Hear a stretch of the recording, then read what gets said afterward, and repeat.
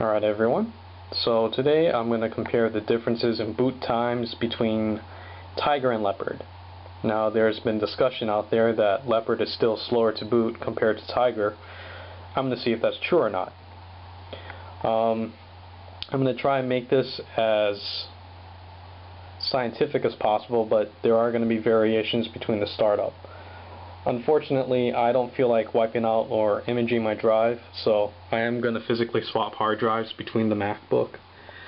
So in here right now I have a TOSHIBA 120GB 5400 RPM hard drive.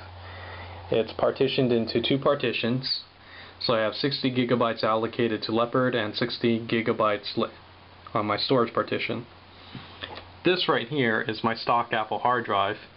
It's a 5400 RPM momentous 60 gigabyte. It only has one operating or one partition on it,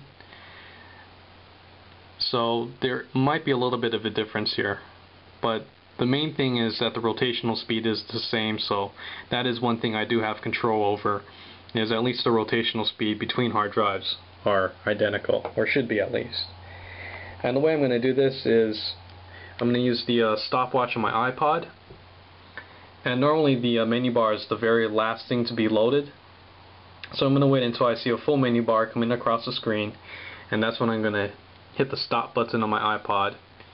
And of course I'm going to try and hit the power button and the start button simultaneously. Alright, so let's begin.